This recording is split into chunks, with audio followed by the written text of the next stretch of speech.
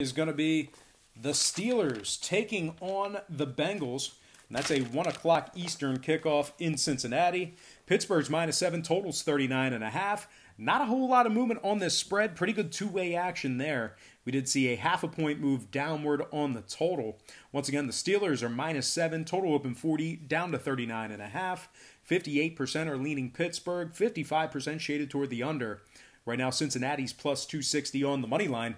Since he's also still winless, 0-10 straight up on the year, 1-3 against the spread in their last 4. They failed to cover in 6 out of their last 8 games. Since he ranks the bottom 3 in scoring, bottom 3 in offensive time of possession, they're also in the bottom 3 in points allowed at home, bottom 3 in home rushing yards allowed.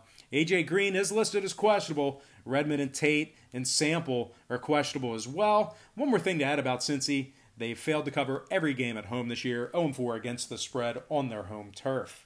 Now, Pittsburgh, on the other side, 6-2 against the spread in their last 8.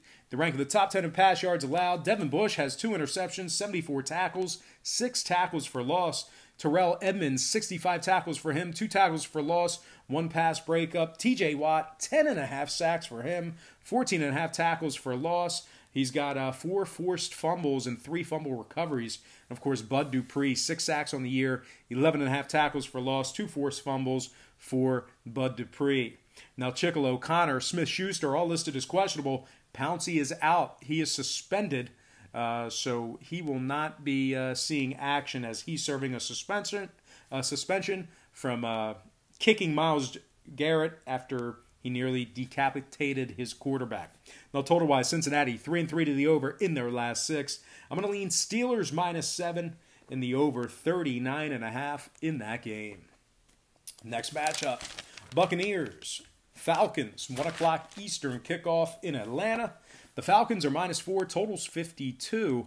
We saw a 1-point move toward Atlanta, movement downward on the total as well. The Falcons open 3, up to -4. Total open 53, down to 52.